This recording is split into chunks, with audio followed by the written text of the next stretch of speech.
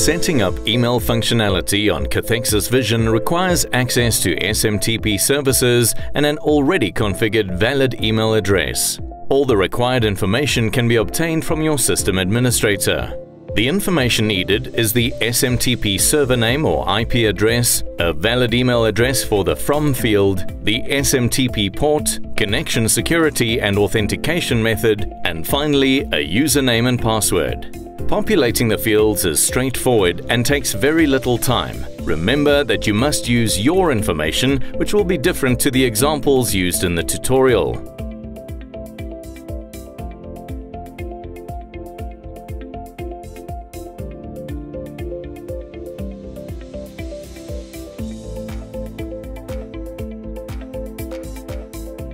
After completing the setup, a test email can be sent. If the test email is unsuccessful, a red cross appears and you should verify that all the settings are correct. If all is okay, a little green tick appears.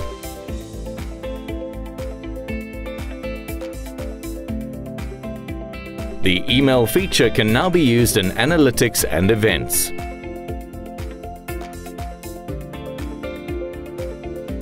A quick check of the recipient's email will show the email received and the format it arrives in.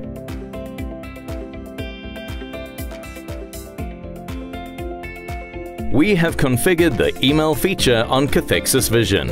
Thank you for watching.